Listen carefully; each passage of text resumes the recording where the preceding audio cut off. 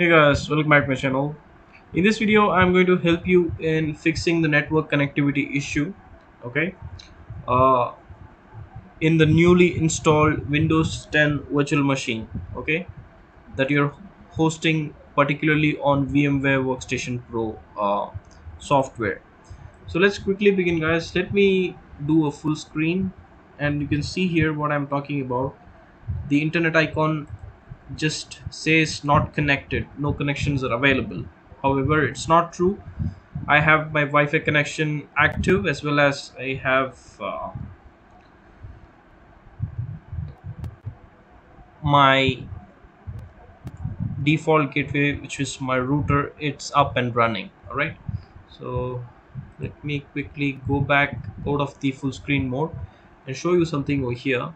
So let's do a quick search. Right click, let's right click on the Windows 10 active tab. Let's go to network adapter over here. Right, so this is what I was talking about, guys. There are a couple of modes available over here under network connection. Bridged, if you change to bridged, it means the IP will be reserved, okay, from your local area network. Okay, so the IP will be uh, a private IP that will contain the series 192 from the series 192.168.0.100 and above series. Okay, however, if you are selecting NAT, it will be your IP address will be randomized and you will become an anonymized user. That is default. Okay, which is selected by default uh, during the course of the installation of the virtual machine, post which it gets selected as NAT. We need to ensure one thing over here: why the network is not currently not connected.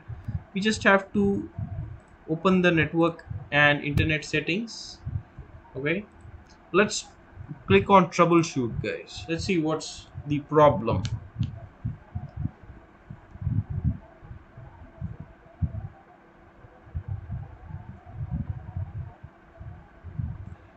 So plug an ethernet cable into the network adapter. Check to see, let's say check to see if the problem is fixed. It will try auto resolving the problems. If it's not able to resolve, then probably you need to try and look into other steps. So currently it says ethernet cable is not properly plugged in or might be broken. So this is not the case, guys. Since this is a virtual machine, it does not have an idea about your ethernet interface. Okay, just giving a random suggestion. So let's first close the troubleshooter. What we will do is try going to change network adapter and just try something over here. Rather, what I will do is I will just go and power off the guest just now by right clicking. I'm just going to power off this virtual machine just now, and what I'm just going to do is right click, settings, network adapter. What I'm just going to do is just select bridged and just say okay to this, and after which what I'm going to do is I'm just going to try powering on the virtual machine and see if that resolves the issue.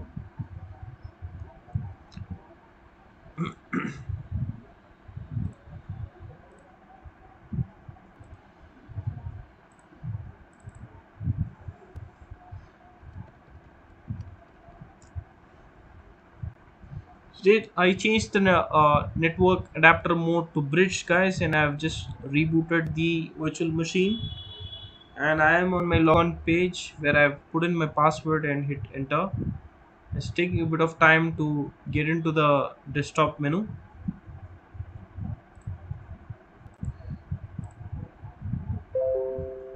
So guys, I'm still not able to see my virtual machine getting connected to internet just now. I'm just going to open the network and sharing center once again, and I'll just click on this Ethernet connection over here. I think that has connected. So what I'm seeing just now is, guys, do you want to allow your PC to be discoverable?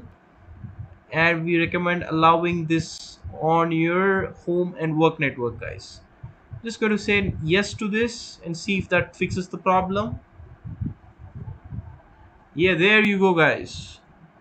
Now I have the internet access. All right, so that has fixed my problem. What I did, I just opened the network and sharing center, and I just clicked on this Ethernet over here. This Ethernet option over here, automatically I received a pop-up and I just said yes to it. Basically, the my PC, with that yes, with me saying yes to that pop-up, which meant the network discovery for my for this particular virtual machine was enabled by answering yes to that pop-up, and that has fixed the internet connectivity issue, guys. Okay, but and let me quickly get on to my command prompt wizard, and I'm just going to type ipconfig.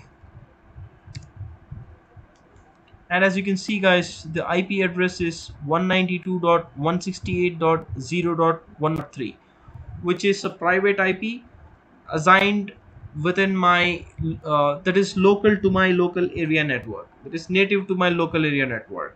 All right,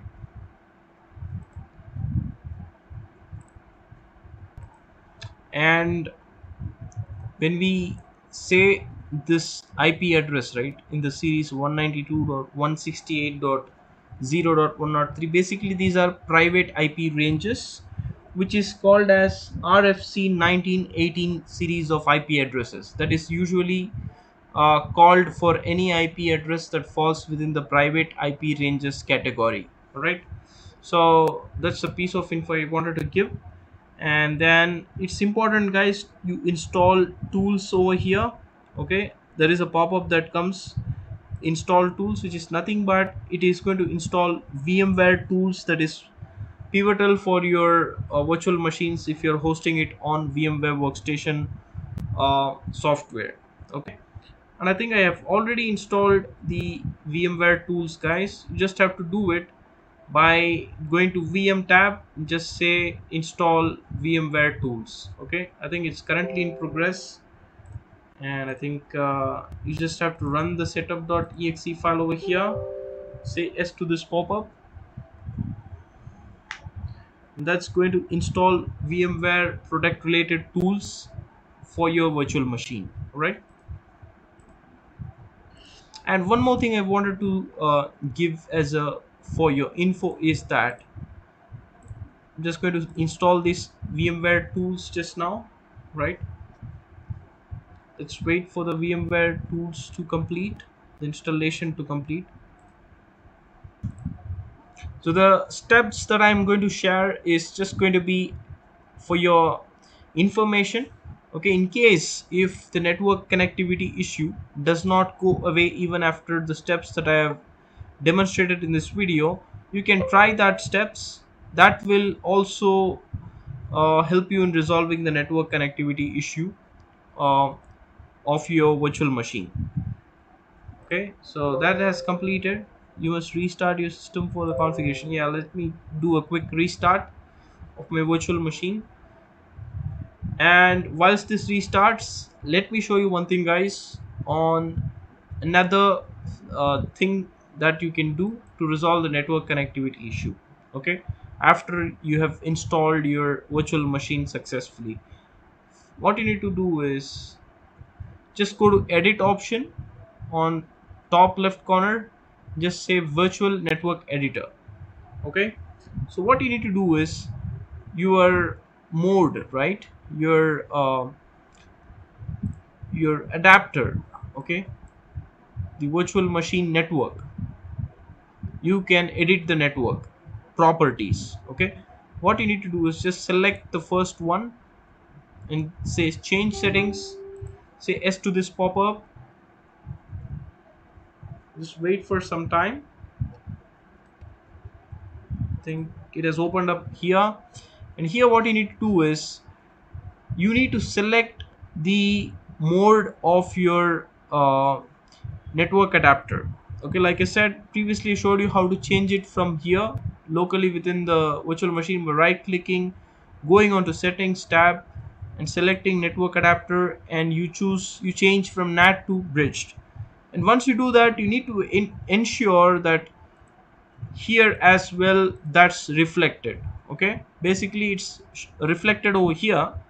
Okay, my VM network uh, interface settings shows up as bridged over here. However, in some cases this may still be as NAT over here as default, and hence the network connectivity issue could be present. Okay, basically you need to switch to bridged over here too.